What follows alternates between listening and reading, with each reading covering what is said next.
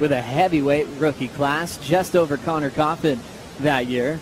Owen Wright also accomplished that Rookie of the Year award in his first strike back in 2010. Battle off some big turns. You could see Owen, like, he was looking for the tube there, but decided to go around it. Smart move from him, because this is going to just give him that extra bit of confidence. But the flow, this is what makes Owen look so good. 6'4", and he is absolutely smooth. This is what took him being rushed. It was being rushed. It was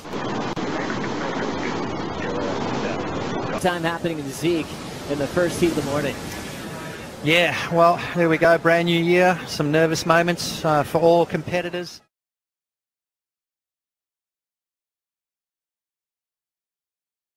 Two hitting the lineup now, and it's a good one.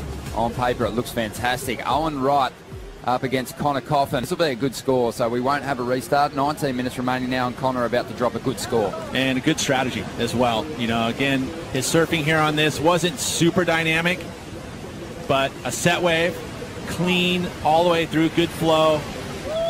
This isn't going to wave. He's going to take to the air here. He's only got that one section. Nice big front side air.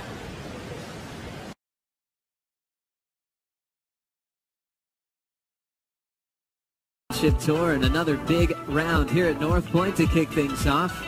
You guys got to watch it all go down last season. It was inconsistent. We had a few 2s and 3s. The judges saying they want to see you drive behind this section and put himself nice and deep. I don't think he could have got any deeper on that wave, though. You can see where he is. He's 5 or 6 foot behind the curtain, which generally means you're riding up on that foam ball, which is very difficult to do, and then manages to... That's where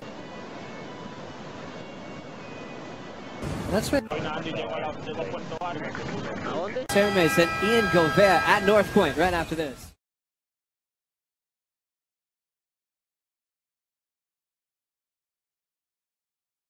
Felipe Toledo is definitely the one to beat out here. You know, we've been sort of keeping an eye on this wave. We're sort of staying further down the beach, and he's been one of the only guys really over the last few days to control over the lineup. Absolutely. Let's have a look at Felipe Toledo's opening wave here. Beautiful jam into the lip, and again that beautiful. Let me know. Call me on my cell, all right? Late. Next message. Yeah, what up, Steph? Call me up. I'm gonna be in town all this week. The scoring potential on the bar today. It looked like Cano had intent. You know, you saw him coiling up.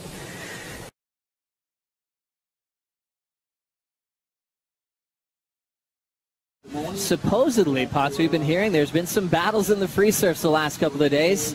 These heats start well before he grabs the rail and just really uses part of his body to slow himself down and get as deep as possible. Great positioning there from Italo Ferreira, who's been on an absolute tear this year. That backhand has really served him well. Finishing this one off all the way through the inside. So Italo Ferreira off. Call me on my cell, all right? Late. Next message. Yeah, what up, Steph? Call me up. I'm going to be in town all this week, so, Mike, what's up? This is Ron. What's happening? If you look at the colorway on the boardies he wore during that win, looks pretty similar to me, so...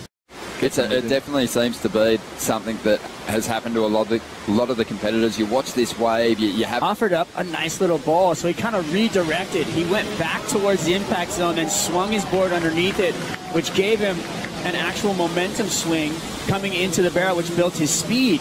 And so when you do something like that, you actually create almost a point of difference in tube styles, because we've seen a lot of guys drop in. So if you want to get that track taken care of, let me know. Call me on my cell, all right? Late. Mike, what's up? This is Ron. What's happening? Now moving through to the inside, bangs that oncoming section. Wow.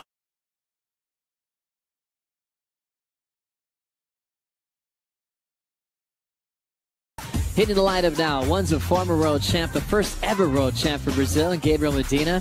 He takes on Tony. With the smaller conditions, Joe, you know, sometimes those waves will really straighten up on the reef and really hard to get around the section. Gabriel Medina, though, no problem for him. A couple of beautiful maneuvers.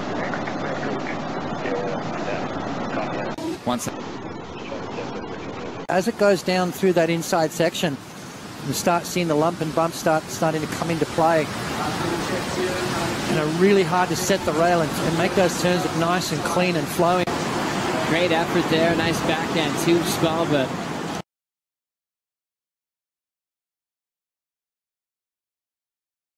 Ceremony is so special for the whole tour to get up and dance on stage and to sing songs with the local Tahitians and just really be welcomed to this special. A good wave, and this is the wave right behind it. So Zeke went the first one. It got a little, it was a bit frumpy, wasn't it, the one where he pulled into the tube? But this one, you could see how shallow and steep it was. Geordie getting a barrel on it.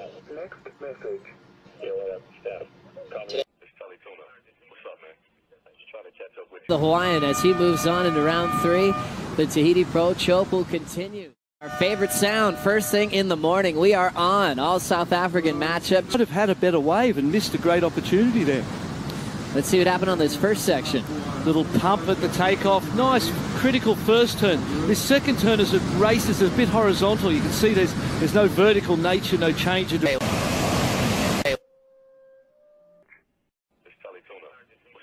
In total, challenging heat, but got priority at the right time and capitalized.